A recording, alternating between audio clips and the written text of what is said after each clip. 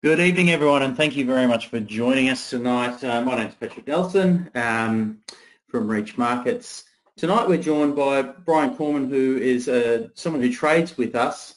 I've known him for some time to talk about how he approaches trading. I've also got Ivan Churilov online as well. And tonight's session is something that we are working on and are going to be doing every week.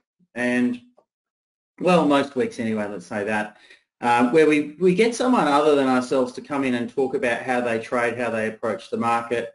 Could be a funds manager, could be a private trader like you, could be someone from the industry. Next week it's Graham O'Brien, who heads up equity derivatives at the AEST, and just have a chat about what they do and how they approach things. We've got a lot of clients who are very successful traders, and do a lot in their trading, very, very active and earn a living out of it. So there's plenty of people that have got a lot to offer, and it's really interesting just personally as a trader hearing from someone who's done the work and has an approach that works, and hearing what they have to say, and and hearing their stories. And we all go through a lot as traders. We have great good times, bad times, and the like, and it's really good to be able to share our experiences with other like-minded people. So welcome along today, Brien. G'day, and thank you. Well, sounds working loud and clear. What I'll do is I'll just go through the normal housekeeping disclaimers and so forth, and then, and Ivan, are you online as well? I am. I'm just sitting there quietly, ready for you to say the general advice warning. Right.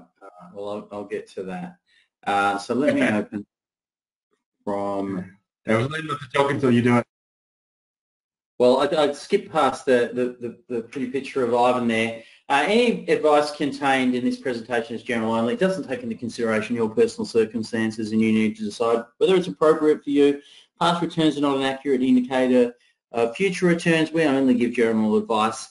And options are risky.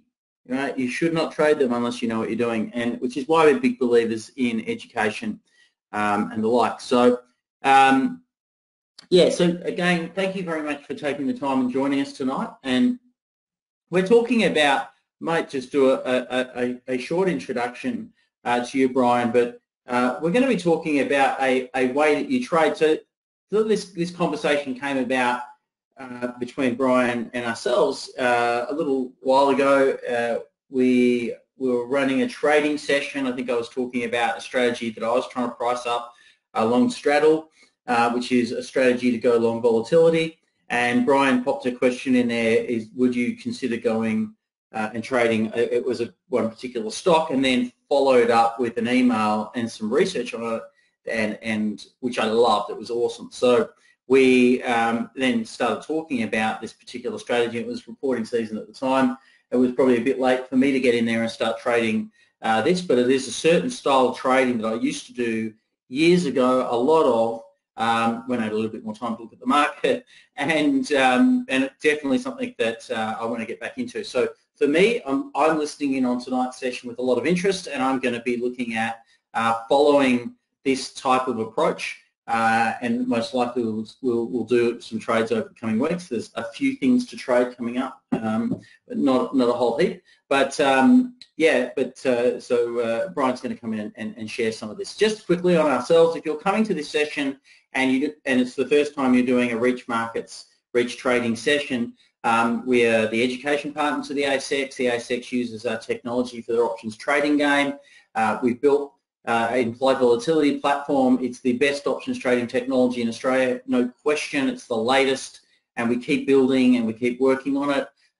We do a bunch of other stuff at Reach Markets, but we're in this hat. We are very, very focused and very, very passionate about options trading and doing whatever it takes to help people who trade options be successful trading options. And technology is really a very, very important part of all of that. So, Brien, I might just sort of skip out of this part of the presentation for the time being, and we can get back to what long straddles are in a moment. But when did you get into trading? What started it all for you? I think I placed my first equity trade probably 30 years ago, and really was really unaware of options until probably 8 or so years ago. I'd kind of heard of them, heard they were risky and kind of stayed away from them.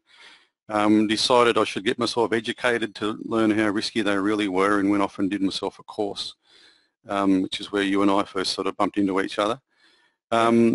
So the bit I like about options, obviously, is, you know, without massive amounts of capital, you can take a reasonably sort of, I guess, a position that, you know, if managed well, you can kind of limit your risk, and, you know, if you're lucky enough for things to go your way, then the leverage that options provide can kind of make it for quite a nice return on, like I say, a fairly small amount of capital. So, and obviously, if you're an equity kind of guy, then that's great when the market's going up. If the market's falling, then you've got two choices: either sell or, you know, hold and hope.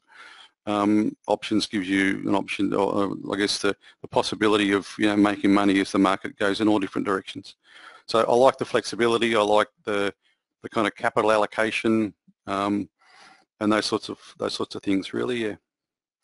Yeah.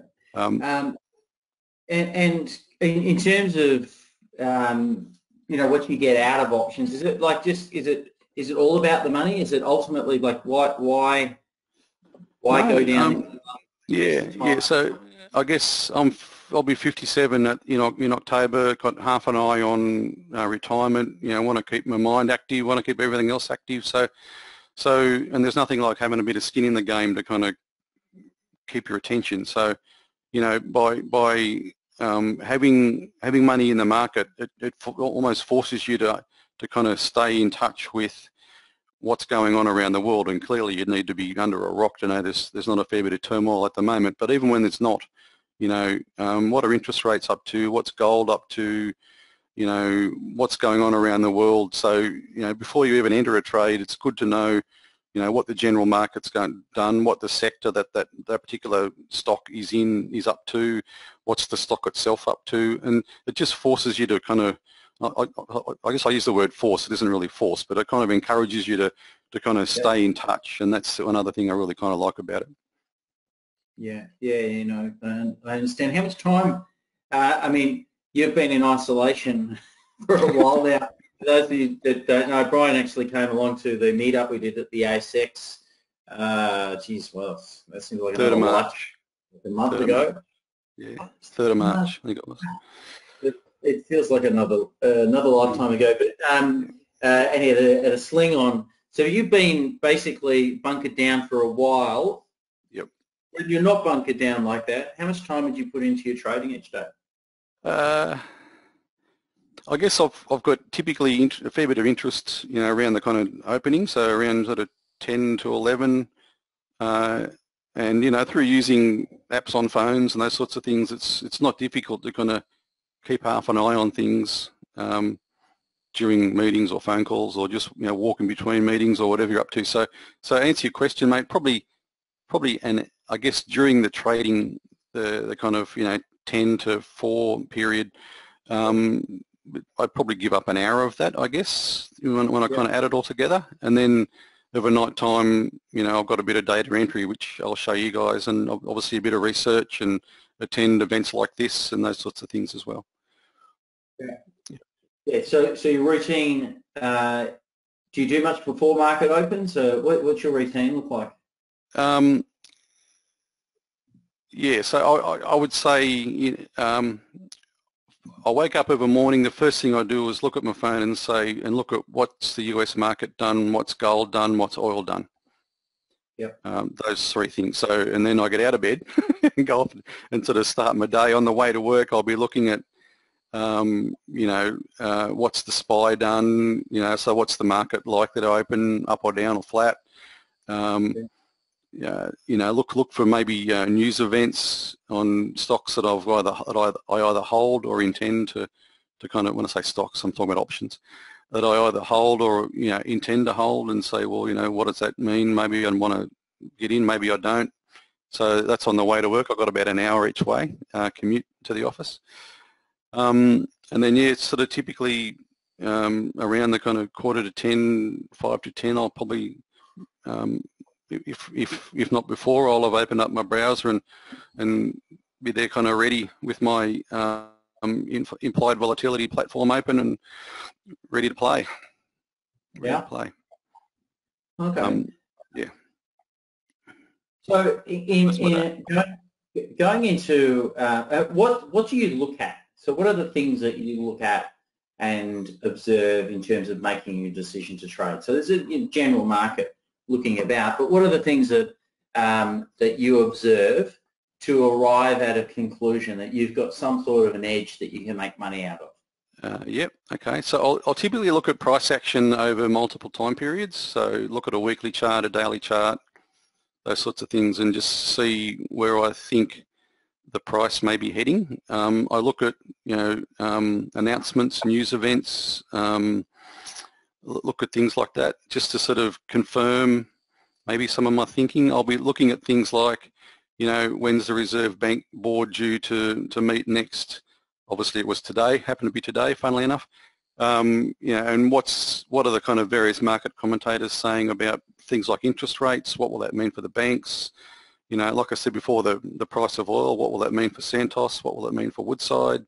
So I kind of, just look at things going on around and say, well, okay, I can see price action trending in a certain direction or, flat.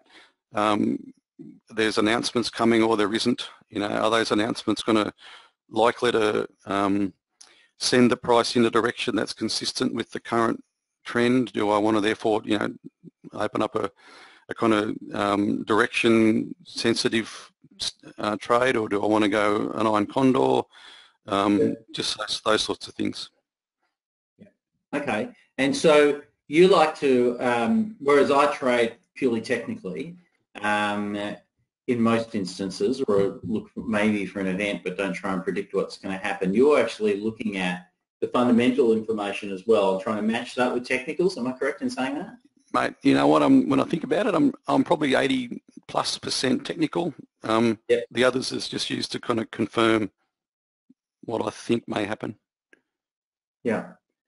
And so, talk to me about trading into a reporting season. What got you into what you look at there? And is it now a good time to share back your screen? Yeah. If you don't mind, I might do that. Yeah. Now, for the 53 people on the call.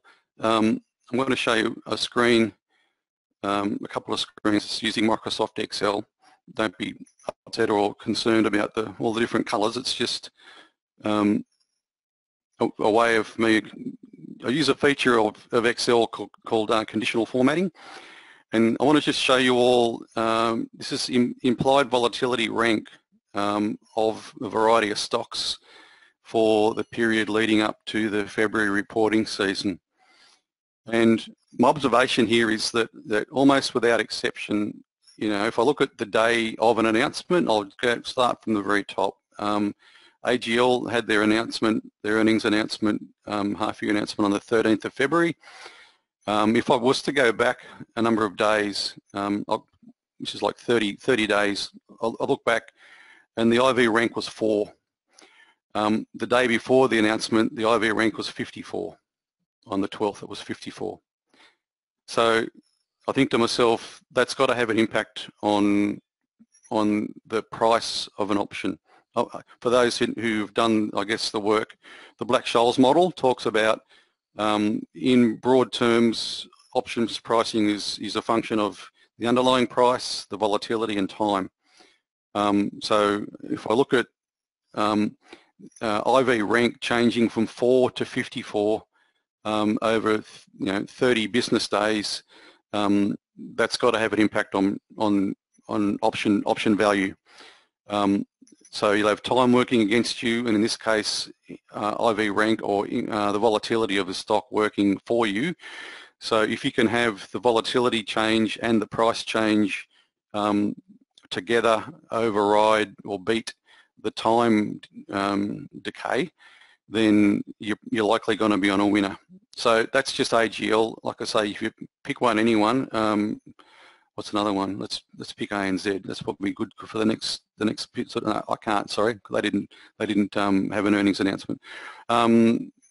CCL doesn't really matter. If I look back, 30 days to the left, You know, you go from 14 to 65. You go from, in other words, you go from single digits or, you know, teens, something in the teens, to something above 50, well and truly above 50. I would argue you could, for this conversation, you could probably not discuss or not talk about the implied volatility rank in the last week of February, because the whole coronavirus thing started to kick in and the volatility just went through the roof. So in, you know, general terms, you know, Fortescue metals go from in the teens to almost 80 the day before. So my kind of general theory here is that, hey, if I'm to place a trade, a long straddle where I don't really care whether the underlying stock value goes up or down, so long as it goes up or down a lot, and if the if the volatility increases a lot, then I've probably got a decent chance of making money, even though I've got time working against me. So that was Brian, the February. Brian, what I might do is, because you're mentioning long straddles, is just do a quick tutorial on what a long straddle is. Absolutely. And and then we can come back to it, because it's quite relevant if you're you know, if you haven't traded this type of strategy before. So I'm just going to change myself back. Share my screen. All right.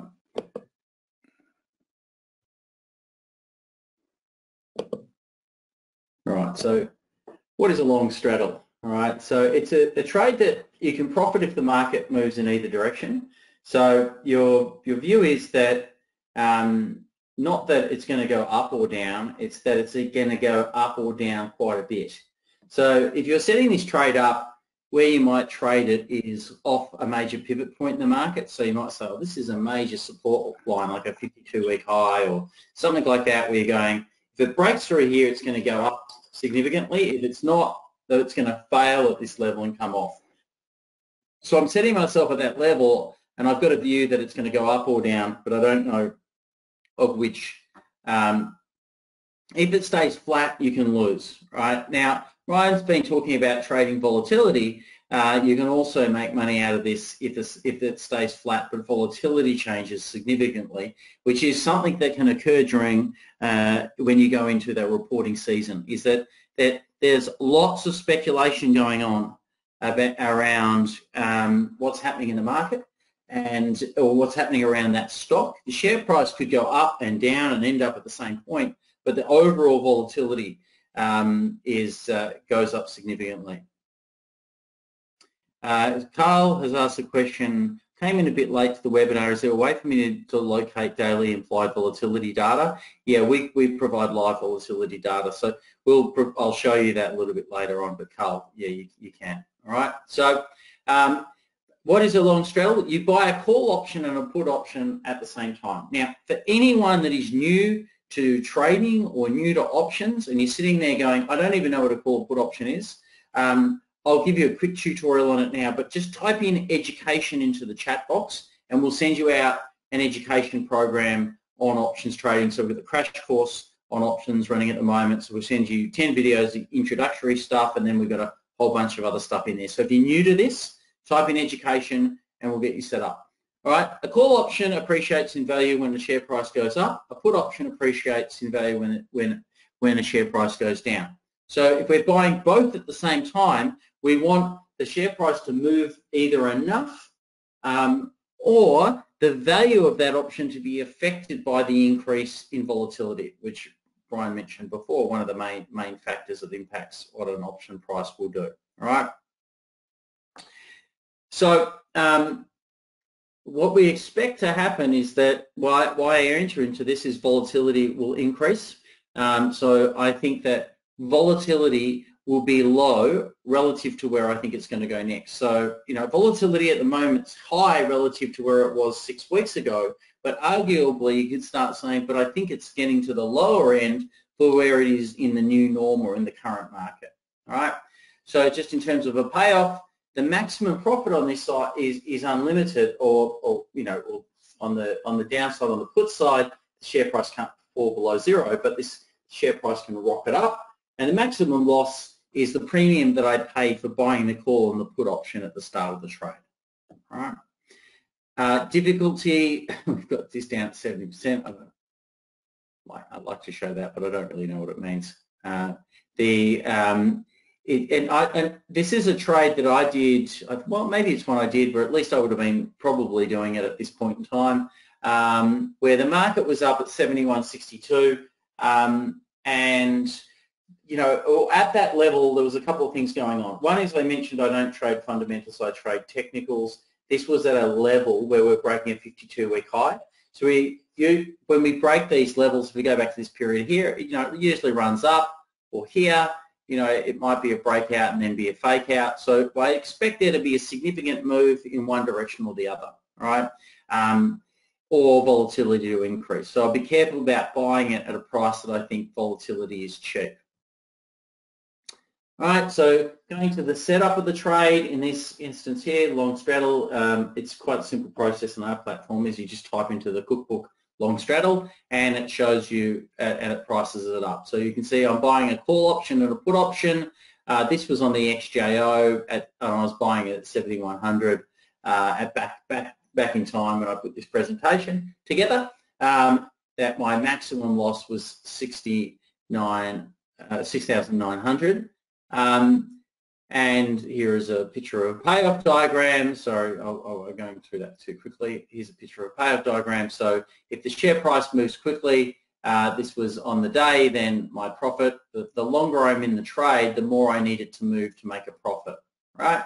And so when we set strategies up like this, we can trade them in different ways. The way that I would trade a long straddle in the example I've given is I would trade against the clock. So I'd be saying I'm happy to give up lose a bit of money on time, then, you know, and you know, so if I sit in there, I expect a move to happen, but it needs to happen in the next 10 days. So when I say I'm risking 6,900, I'm not risking 6,900. I'm not intending to stay in the trade all the way through to expiry.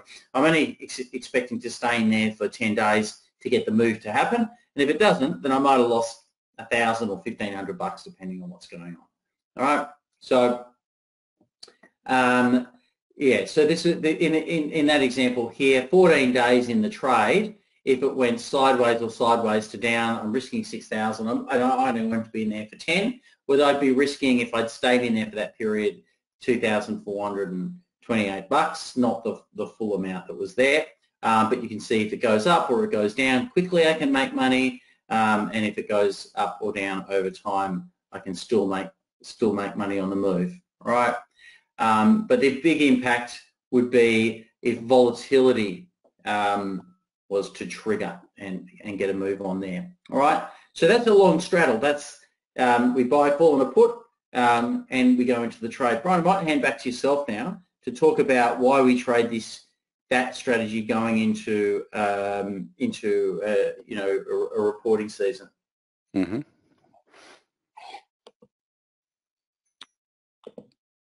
Do I show my screen again? Is that right? Yeah, I'm just handing it back, sorry. Right, mate. Thank you. Yeah.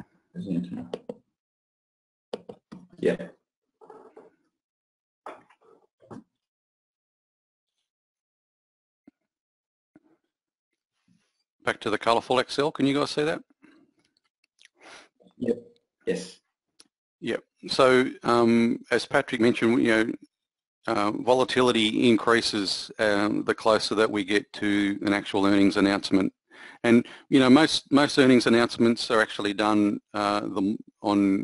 before trade on a day, and so if you're wanting to get out of a trade, you obviously need to get out of it, you know, before close the previous day. Otherwise, you get a significant volatility decrease because the unknown that was yesterday. In other words, people didn't know what the announcement was going to be, whether the, you know, profits up, down, or there's issues, or, you know, whatever that's going to, because the announcement hadn't actually come out. There's an awful lot of implied volatility built in, or built into the option price. So whereas the following day the cat's out of the bag and the volatility drops fairly significantly. So my thesis is that if I can place a trade a long straddle into the market, 30 or thereabouts days before the announcement. That's business days before the announcement. Then, and that gives plenty of time for volatility to rise, plenty of time for the stock price to move before the actual announcement. So that's different implied volatility for each stock during the kind of January leading up to February announcements.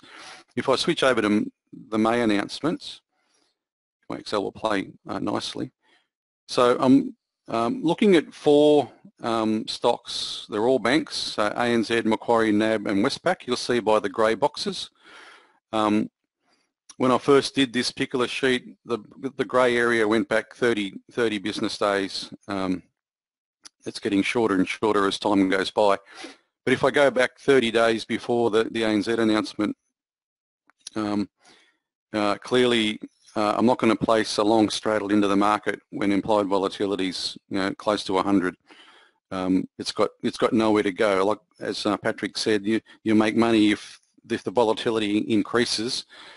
Clearly, if you're in the 90s, then there's not much room for it to go up. And so I've actually waited for implied volatility to drop. And in fact, yesterday I opened a long straddle in ANZ at 16.50. That's a long put and a long call expiring May the 28th. So that's over here somewhere off into the future. And yeah, we'll see how that goes. I don't know, Patrick, whether you want to have a look at it on the pricing a bit later on. That's up to you, mate. So that's I guess my thesis. The others, Macquarie's now got an implied volatility score of 36. This is at close of business today, guys. The NAB's at 45, Westpac's at 48. So they've all come down. They've all would have been at 100 at some point, back here in March when things are really going crazy. They've all settled down to 50 or below as at close of business today. Well, most likely all. I'm talking about those particular four stocks. Some others are still obviously at pretty sort of crazy numbers. So that's I guess my thesis, that if I was to place a long straddle into the market, clearly that's not 30 days. I understand that, but like I said, I wanted to wait for the volatility to kind of settle a little bit. Then yeah, I'm hoping to see volatility expand significantly and price, the underlying asset, in this case the ANZ share price, to also move. I think given where we are, it's got the possibility to move significantly in either direction. Which way it goes, or whether it stays put, I guess only time will tell. That's probably it, Patrick, from the point of view of my thoughts. Yeah, so just can I ask a couple of questions? So yeah, that brings us back to the trading, to the market, but their last reporting season, is there any examples you could give of trades that you did, or I've done a bunch of. I guess the short answer is there's no actual trades where I use my own money, but I looked at some of the trades that I had on my earlier February spreadsheet, and if I went back to, I did a bit of research, worked out, looking at the company websites when the announcements were, and went back, my 30 odd days, and how do I have placed. And guys, just so you know, when I'm talking about how much money I actually put on the trade, I'm talking about less than $3,000. So in the case of the ANZ trade I put on yesterday, it was like, I think it was a 10 lot. So we're talking about $2,800 and something dollars. So putting on a 10 lot in February 2019 and let it run up until the March, whatever the stock was, the March announcements, in the vast majority of cases, some profit was made, and in some cases it was almost beyond my kind of wildest dreams. Just in terms of the particular trade that I've got on, and for that matter, most of my long straddles, in terms of when I would want to take the trade off, I run a separate set of, like a separate workbook Excel again, but I would look to And I've kind of calculated using that Excel spreadsheet, you know, my break even on the trade, taking into account costs, 20%, 30%, 50% profit after costs. And I'd actually look to get out of this ANZ trade, for example. If I get 25% profit after costs between now and the day of the announcement, I'm out. I don't intend holding on to it, you know, right up to the day. And as I kind of said earlier, the expiry date on this particular trade is actually the 28th of May for an announcement on the 30th of April. So even if things went horribly wrong, you know, and I was asleep when the announcement was on and I hadn't actually closed the trade for some reason, I've still got 20 odd days for things to go well, or for me to just, you know, choose to get out and take a loss. So, but from my point of view, 25% profit after costs for these sorts of trades, and I'm like happy to take my profit. So on a $2,800 trade, if I get $700 profit, that's a good thing. Couple of things, and then I've got a whole bunch of questions for you. First Okay, of all, if you go back and test what Brian's saying, you just go to the back testing section in Implied Volatility platform and just go back to the previous reporting season and take yourself 30 days before the reporting dates and play around with it, right? And all you need to do is go into the cookbook. If you need any help with this, just you know, contact us and we'll help you through it. But you go into the cookbook and put in long straddle and then just price up the trade, right? So that's the simplest way. I'm not going to do it now. That's the simplest way. Go back and test it. Go back through previous couple of reporting seasons, reporting periods, and test it, right? So if you're using the platform, great. You can go in there and do that. If you want to take a trial, just type in yes, and we'll set you up to be able to do that, and we'll give you access to all the other stuff that we do, right? But that's a simple way of doing it. Now, I'm going to get into some questions now. Apart from reducing the upfront premium, is there much benefit spreading out the straddle legs, i.e. shifting the call strike up and the put down? And as in creating a strangle, you're talking about? No, trying to pay less through, I imagine Ron's saying, you know, can you reduce the costs by going out of the money on both sides? Oh, I see. Yeah. Yes. I guess the further you go out, the cheaper it is, but the more the stock needs to move, or implied volatility needs to increase in order to get into your kind of profit zone. So yeah. I haven't actually done the analysis to work out whether I'm better off just to go straddles or whether I'm better off to go slightly out of the money. Yeah. So yeah, and again, Rowan, so there you go, there's the answer. Play around with it, but your delta will be lower, right? So you'll need the move to be greater, maybe, I don't know, play around. Could you send some info on how to make this table, Rafael? Yeah, I think we can coordinate that for you. Paul, g'day Paul. Do you ever consider entering at a time other than 30 days until earnings? And Paul's probably done a whole bunch of research about this and is about to tell us about it. So, but you answer that question first, Brian. Yeah, so I guess if you look at the table that I had up earlier, if you go back, you know, there's obviously a balance between how long do you want to have your money tied up for versus, you know, if you go back 10 days, that doesn't give the stock much time to increase. You're probably also starting to pay a bit more for volatility because the volatility ramp up has probably already started. So it's a bit of a balance. I'm not suggesting 30 is the only way to do it. I'm just saying, from my observation, you know, 30 business days seems to be where the volatility starts to ramp up. I'm sure for some stocks it's less, maybe for some it's even more, but that's just my observation. Our volatility range on the XGO, let's just take the XGO, was like 10 to, you know, without anything, with everything just ticking along normal, 10 to 14, right? Just a normal, for an extended period of time, and it did bump up every now and then.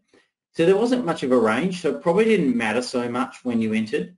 I mean, stocks are going to be slightly different, but there wasn't that range in volatility that you needed to worry about. So it was less of a consideration. Whereas if volatility comes off at larger percentages, then it will have an impact on your timing, I think. Right. So, you know, would you want to have done this when volatility was, you know, twice what it is now on a stock? Yeah, probably not. It probably counts it out period of time. It's where it's coming off now. It's getting normalising a little bit, and you've got the upside on the trade. So, okay. Do you find that IV increase outpaces time decay at the 30-day out from earnings? Another question from Paul. Good question, Paul.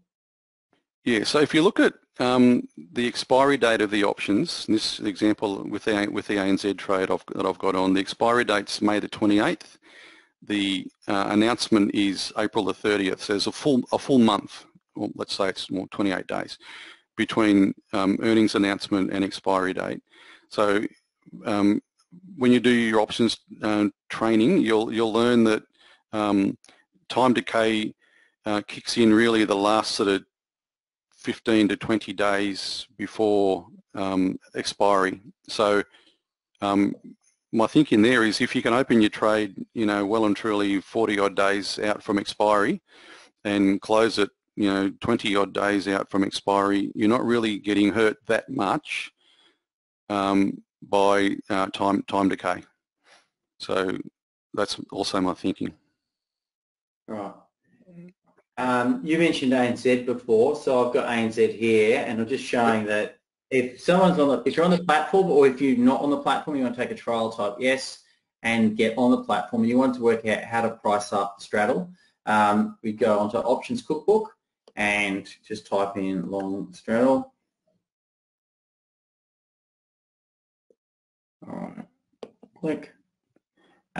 So we'd take that out to 51 days, 28th of May. Yep. All right.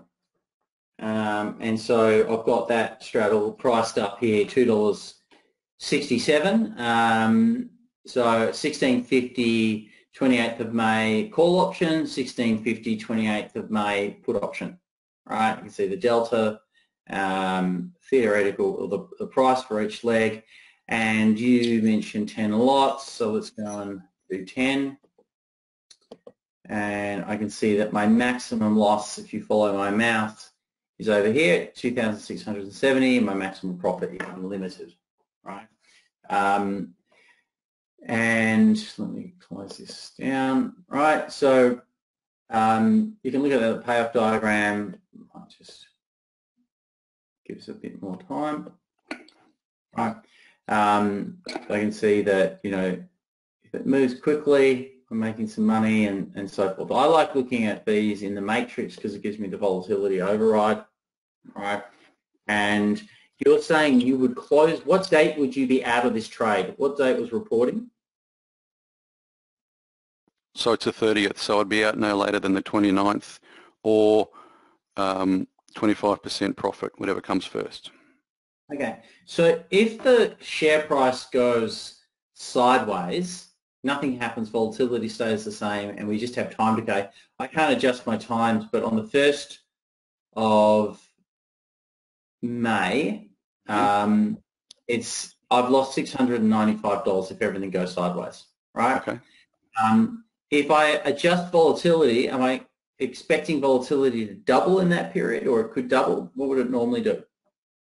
Well, from the other observations, it can go from single digits or, you know, teens to 60, 70, 80, whatever. So, yeah, that's implied volatility. I understand that's not volatility itself. So, in other words, yes, I'd expect a significant increase.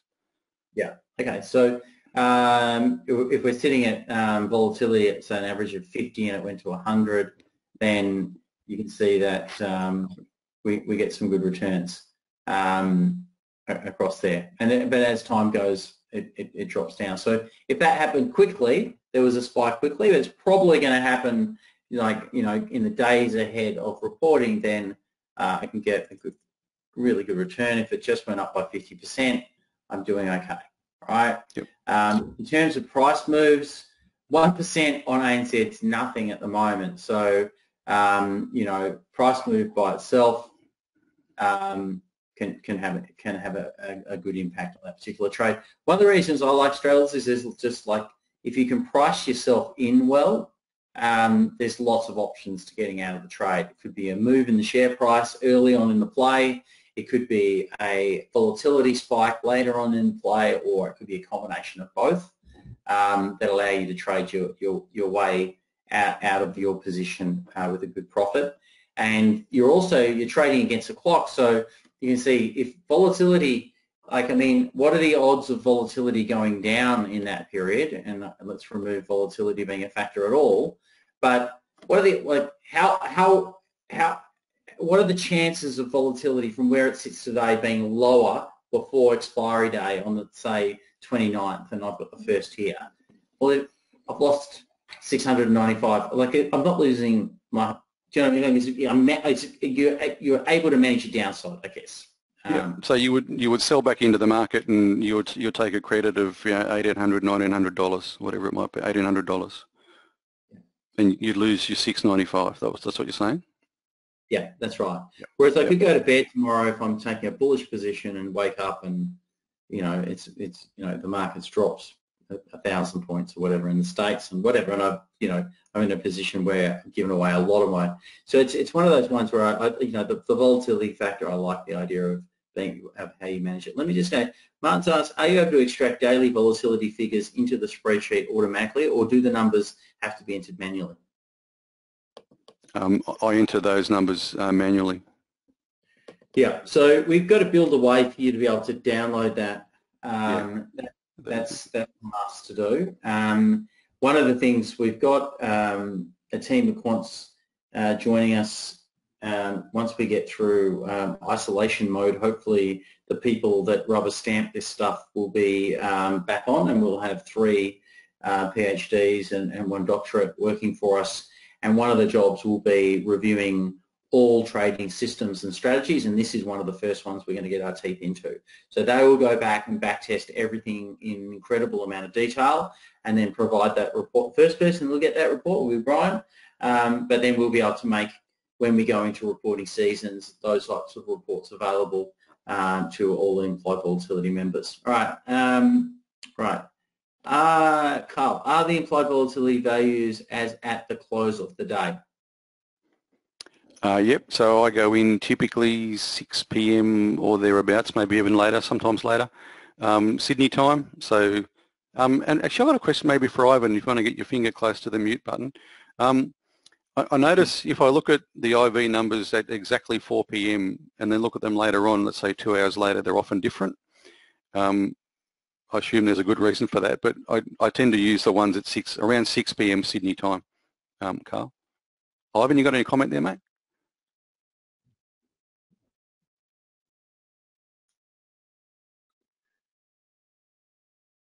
No. Yep, no, never mind.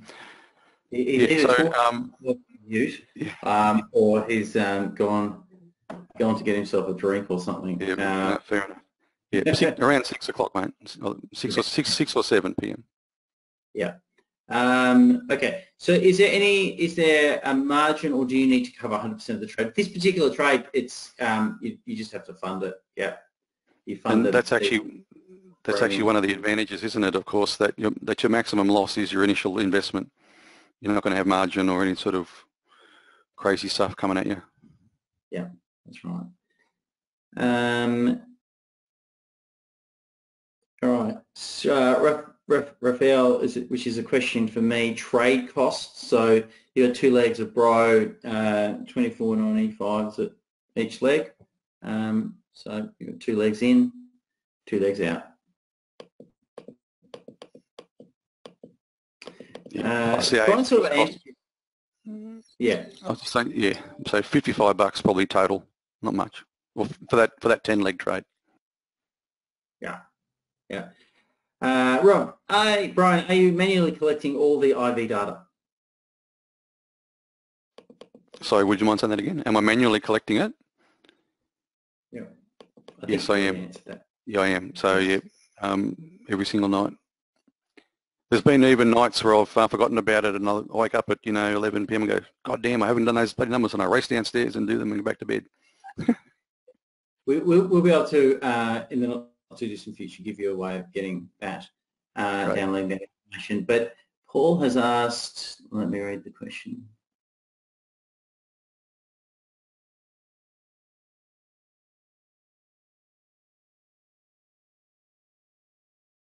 Okay, Paul's asked, do you know whether it is any better to your profitability to have the straddle options expiring shortly after earnings rather than up to a month after earnings if you are using monthly options? I don't, and I guess that's something maybe the quant work can actually help us out. I've looked at options, stocks that have got weekly options and thought, should I make the expiry?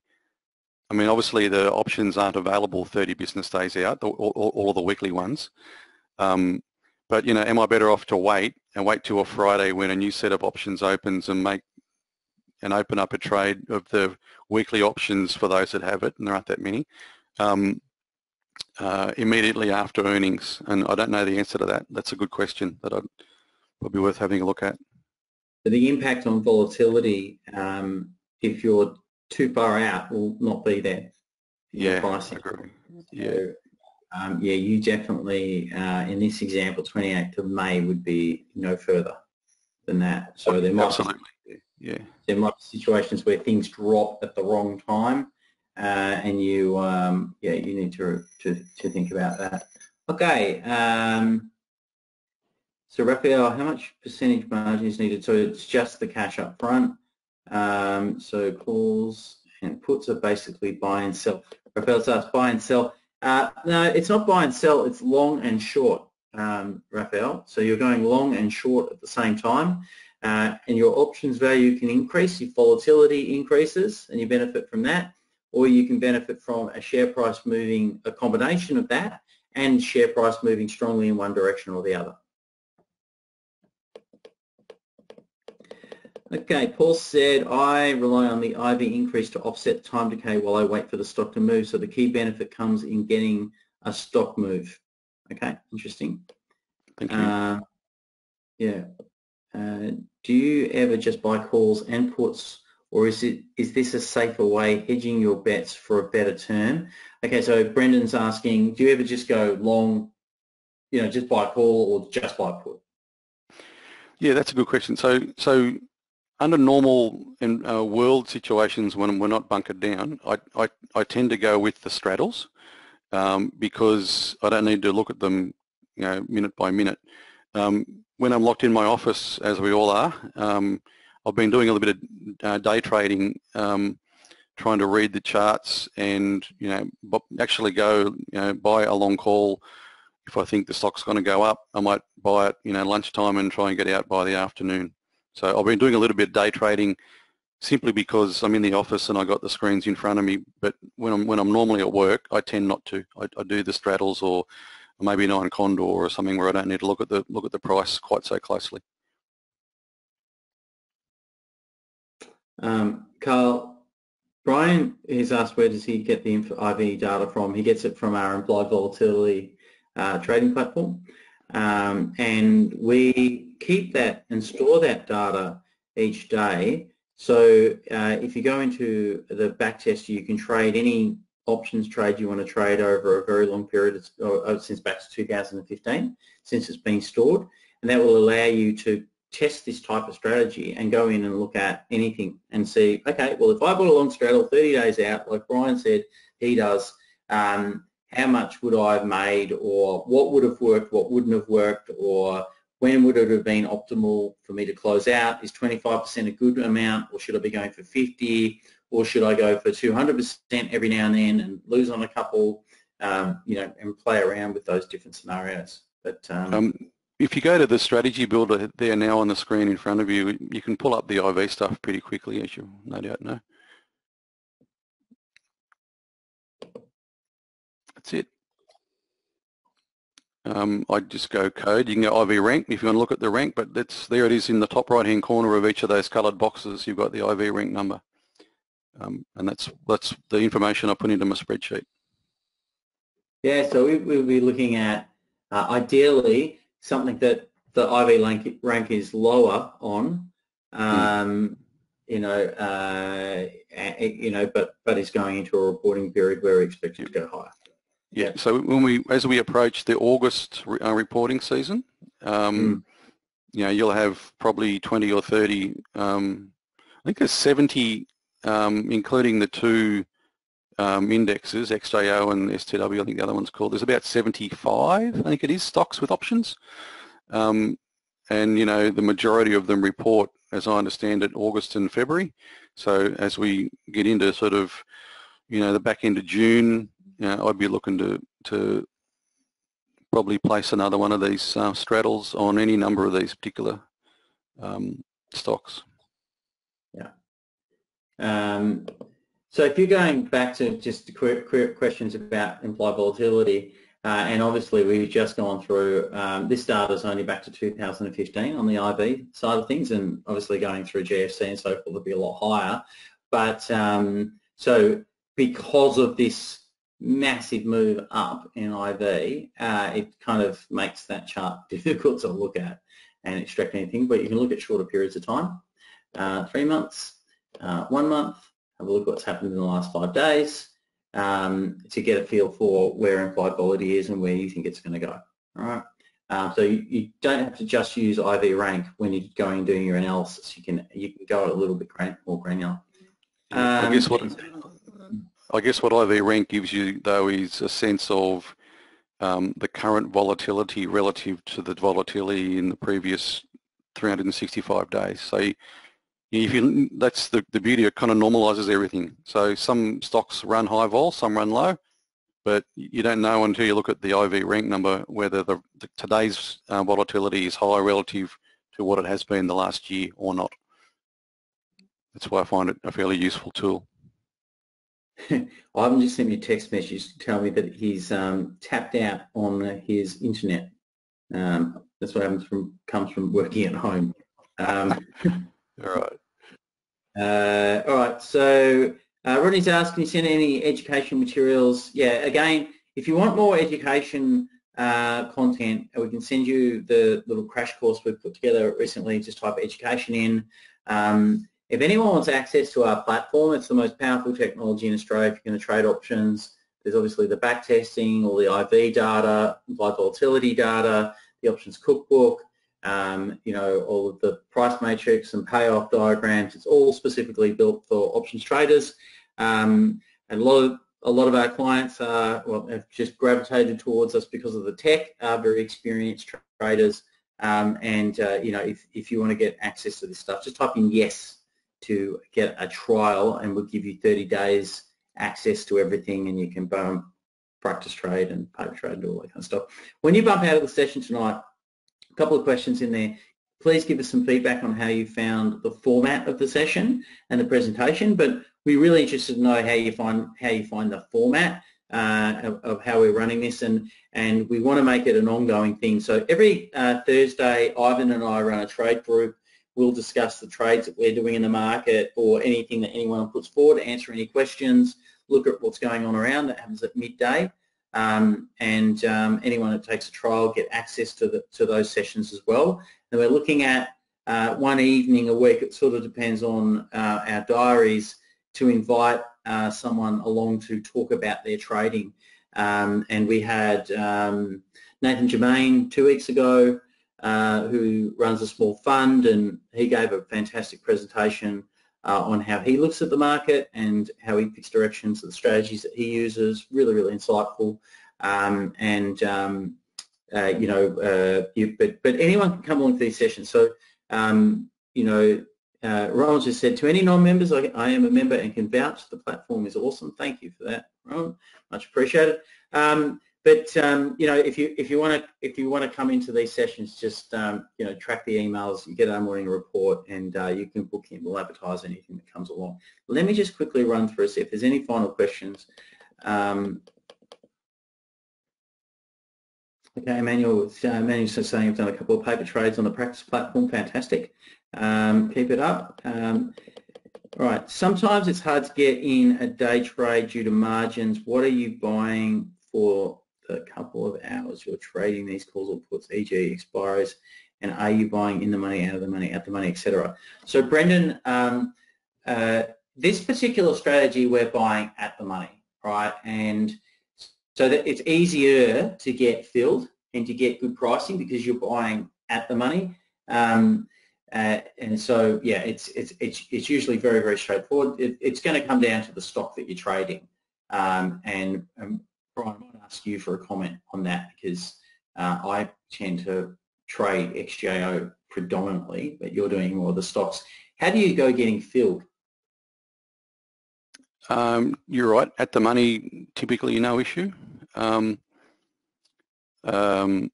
I guess where you've got stocks that have got strikes, 16, 1625, 1650, for example, and you've got the price at 1630. You've got a choice: do I go 1625 or 1650? It may depend upon your overall thoughts around what that stock is likely to do. Is it going to up or down? I've got a general belief that we've still got a way to go. There's still some downside, I think, in the Australian market before this coronavirus thing's done. So, I think ANZ and most other stocks, I could be very wrong. I'll either be very wrong or very, very right, I guess. But so I opened that particular trade, that 1650 trade, with the share price at 1628, for example. So, which kind of skews the payoff diagram a bit.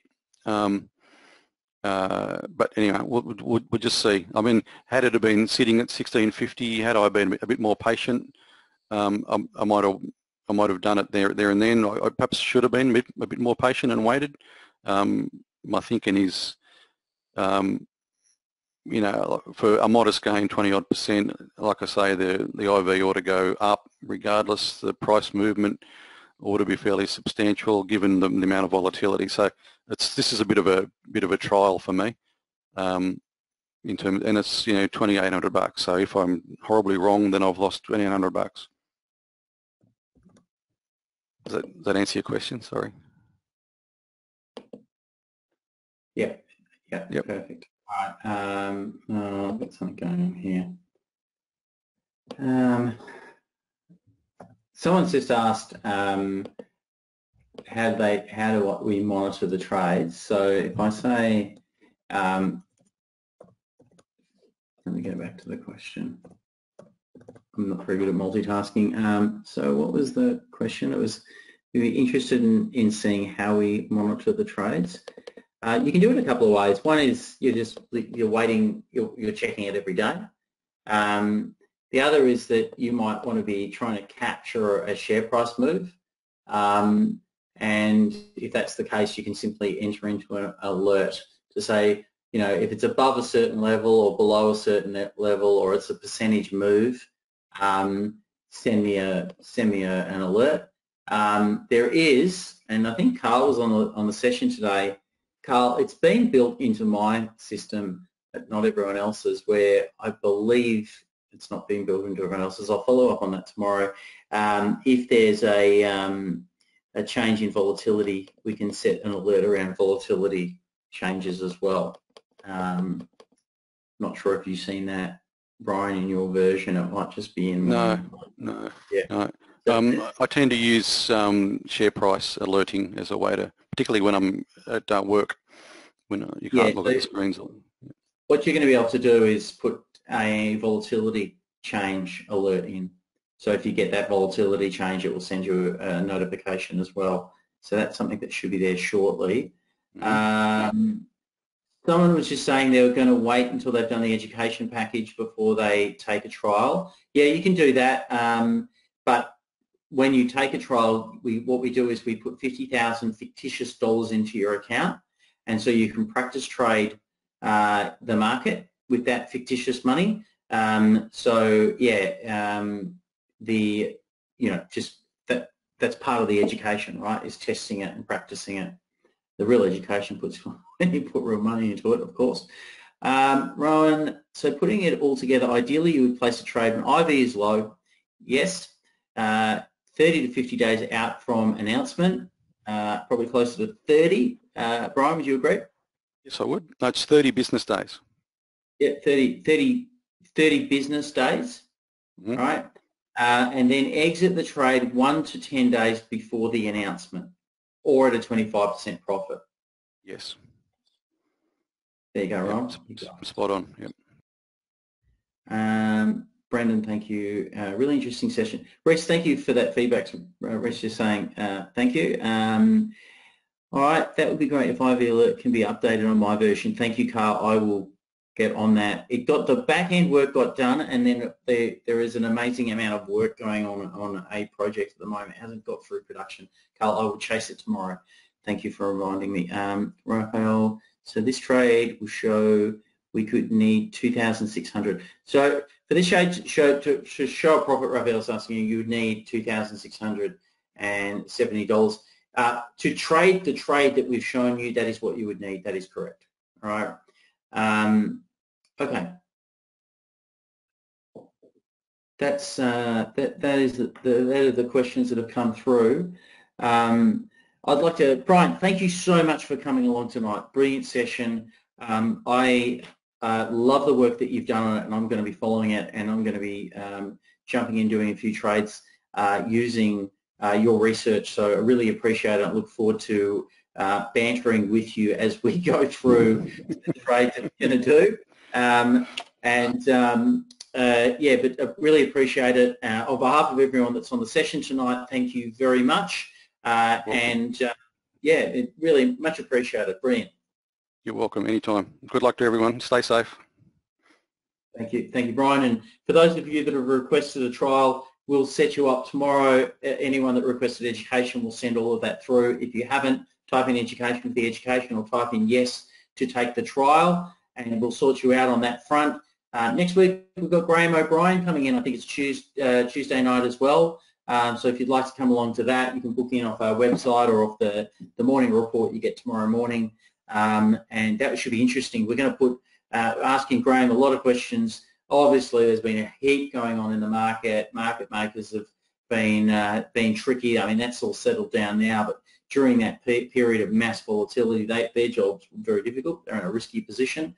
So we'll get Graham in to talk about that. That'll be next week's session, and I think the week after I've got a funds manager lined up. Just need to confirm their ability to participate. So guys, thank you very much for coming along. Much appreciated. And as you bump out of the session tonight, please give us feedback. Much appreciated. If we know we're heading in the right direction, we'll double down and do more of it. But if there's things that we can do in this format, in how we're approaching it, I'll